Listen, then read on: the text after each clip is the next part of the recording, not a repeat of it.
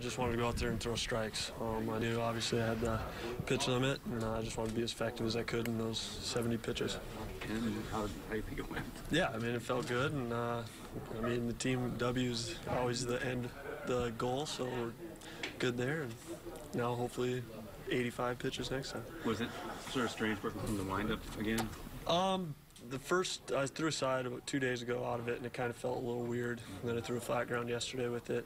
And, I just got more comfortable with it. And Dave and I said we'd make the decision right before the game in the bullpen, see how it felt, and it felt good, so I went with it.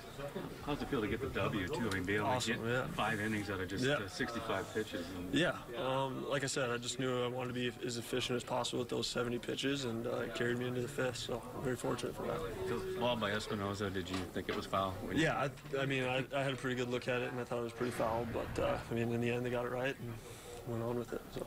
Once you're out there, it's pitching. Yeah. Is it much of a difference, or is it psychologically when you're starting versus relieving? No, I mean, the only difference I wanted to be more effective with my pitches, knowing I had that 70 pitch limit. Whereas a reliever, I mean, come at him with your best stuff, try to get him a chase. I mean, earlier in counts, but as I was starting today, I just knew I wanted to attack them and try to get them to get themselves out. Is all I was trying to do.